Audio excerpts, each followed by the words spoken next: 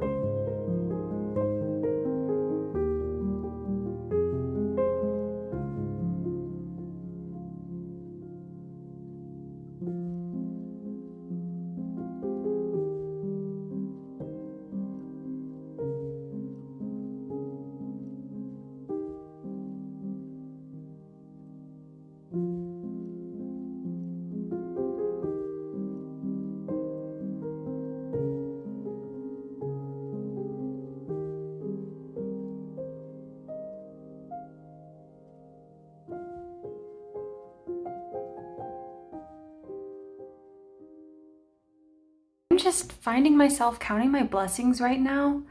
I have the house to myself tonight. It's really quiet. I just find that sewing brings so much joy and peace. And I really hope that anyone watching this, but just everyone in the world, I want everyone in the whole world actually to have something in their life that will bring them this kind of peace and happiness. There's just so much joy in creating, and despite all my silly mistakes and all the errors and flaws, and sure, it doesn't always come out how I think it will in my head, it's still just so fun, and life is such a joy. I hope anyone watching this can always find that joy. That's kind of why I started filming, is if I can share the joy with at least one person, then it's totally worth it for me. I also film this because my husband likes to watch these videos on his work breaks, but so hi Nick, I love you. I think a lot of people have lost that excitement in their lives, and it's sad, but we've gotta create our joy. We have what it takes. Anyway, enough emotional jibber jabber. I suppose you want to see how these skirts turn out, don't you? So, back to it. Also, my hair is really cute today. Please tell me my hair looks cute in the comments.